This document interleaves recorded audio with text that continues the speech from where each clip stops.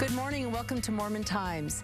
When we marry, we expect that it will be forever, but sometimes our plans don't work out just the way we wanted. Whether through the death of a spouse or because of divorce, many people are now learning to blend two families into one as they remarry. These blended families have their challenges, but with lots of work, there are plenty of joys too. This family seems to be getting it right. Just bring over your chair. In the Lyons family, you don't pick a side, you just pick a seat. The table might be full, but the way the conversation flows and the people connect, you wouldn't know that just a few years ago, this one family was actually two. It's just a miracle. When Matt Lyons' wife, Amanda, died of cancer in May 2008, Matt and his 3 children made a natural connection to Marcy and her 6 children. Marcy's husband, Jay, passed away in July 2008. It was the kids who first suggested the two families just hang out, and a strong, natural friendship quickly formed.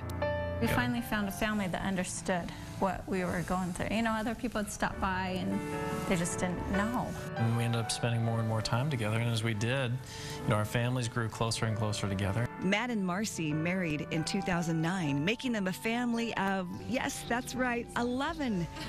And at the center of this blended bunch is one driving goal: to honor the past while focusing on the future. We had a family meeting before we even moved in and just talked about things that would be different. And a lot of times on Sundays we have a family meeting and we talk about, the week or what everyone's thinking or feeling. I think if anything, we've tried to embrace our past but not continue to look back on it. And preserving the legacy of their parents, I don't want to take away from that, but at the same time, recognizing we're now a new family and we have to kind of create a clean start for ourselves and define what that is. Both Matt and Marcy credit the kids for their positive attitude and the acceptance of what is. There's nothing that you can do to change the past, so you might as well have a good attitude about where life is going. It's tough. It's different. Just getting used to the different styles people, because we're so used to like a certain style of family runs, and then it's like running 2 different softwares on a computer. It's hard to start working with each other again. But they are working together and making it work well. The secret? Open and candid communication. I think the biggest challenge is having time alone.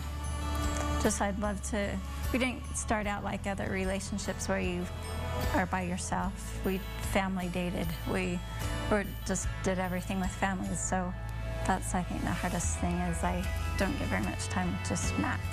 Every Friday evening, we make sure that we schedule time for each other, and because it is important for us to get time together, that we can just get one-on-one time and enjoy each other's company. They might come from 2 families, but they are definitely one team, and that is the win worth cheering about.